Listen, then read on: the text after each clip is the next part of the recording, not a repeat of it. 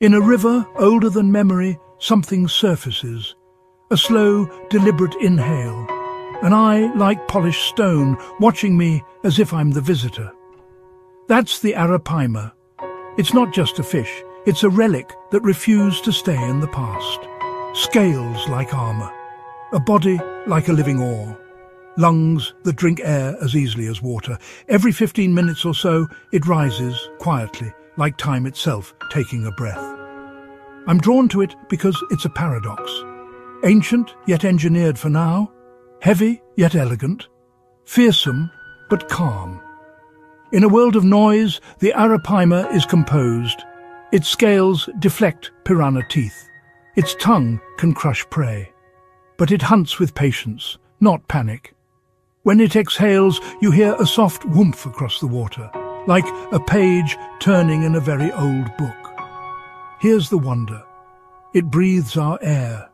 It meets us at the surface, our world touching theirs in a single shared gulp. That moment feels like a handshake between centuries.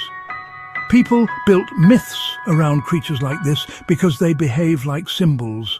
Strength without frenzy. Balance without stillness, endurance without stubbornness. The Arapaima has survived because it learned when to rise and when to disappear. Modern life loves speed. The Arapaima prefers rhythm. It listens to a clock set by storms. It listens to a clock set by seasons. It listens to a clock set by silence. And somehow it's still here. Proof that old designs can outlast new chaos. Watch it surface at dawn. Mist, a circle of ripples, one breath. You feel smaller and strangely steadier, like the river just lent you its spine. Maybe that's why it captures us.